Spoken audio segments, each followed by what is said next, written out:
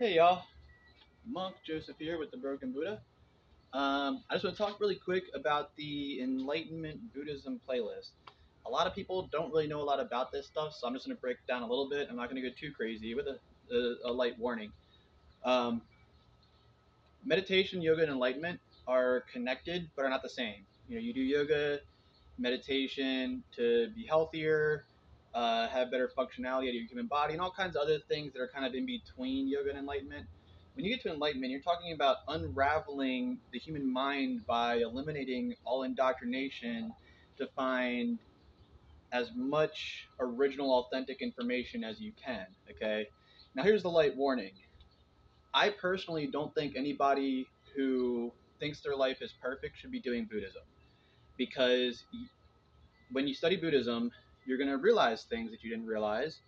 You are going to reverse indoctrinations. And me personally, you are involving yourself with other spirits. Now, not that you're not involving yourself all the time with other spirits, but these are ones that are going to guide you in a way that you may not agree with.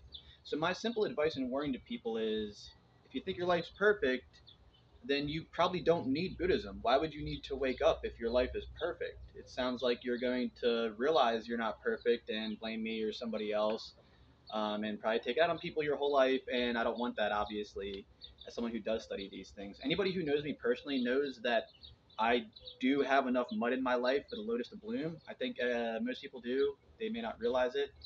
Um, but no, when I found Buddhism and enlightenment, I mean, I was pretty much running for my life, somewhat physically, somewhat psychologically and physiologically. So I mean, I had my things when I fell into the net of enlightenment or Buddhism. You know what I'm saying? So it's not like you shouldn't. I realize a lot of people like to pretend to slum it. Everyone likes to hang out with somebody who slums it or has seen hard times because they think that they are their equal. And a lot of people like to pretend they come from like a slumming it background until they get to know me and they're like, wow, like, yeah, I'm not like that. And I'm like, yeah, you're not.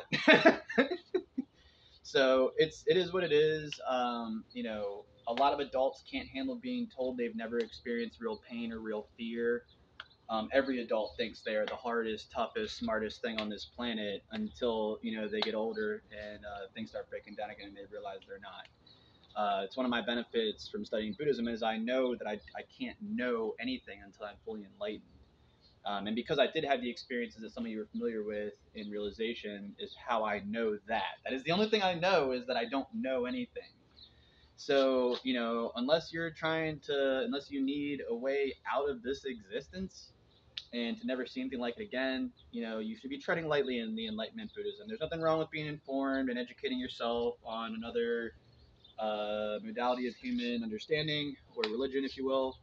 Um, but yeah, I mean, you should not do any of these things wholeheartedly. You shouldn't engage yourself into any religion wholeheartedly without first considering everything that is that religion. And yeah, it's more of the Enlightenment Buddhism is more about guidance because just like I do with the Kung Fu, Enlightenment and Buddhism is so overwhelmed right now with nepotism and capitalism that to find even a drop of purity is very, very, very difficult. So that's really what the Buddhism Enlightenment section is about, is me sharing the drops of purity that I found while studying these things. So there you have it. Feel free to browse through anything or check out anything you want. But if you're going to dive wholeheartedly, if you want to see if you're cut out for Buddhism, do the Enlightenment study path. If you survive all those books, hit me up and let me know. I can almost guarantee that no one is ever going to finish that entire book series. Because if you do, you'd have the experiences, and we'd be talking about some real stuff that I don't talk about, right? So there's your challenge. If you want a Buddhism Enlightenment challenge to see if you're cut out for it, go through that study path, read all those books. I didn't do any reading before I started studying for Enlightenment, and then I started reading like 100 pages, a week, if not more, because this stuff when the hunger's there, it's there. So yeah, if you think you're built like that, you think you're Buddhism tough, you think you're Enlightenment tough, do the study path. Read the books. Let me know when you're the first one to complete it. And heck, I'll make a video for you because I don't think it's ever going to happen. I've seen people try to read some of these books, and the universe just takes the books right away from the people. They'll leave them at family members. I've never seen anybody get these books and complete them ever. So check it out. Don't worry about supplemental reading. It will help your research.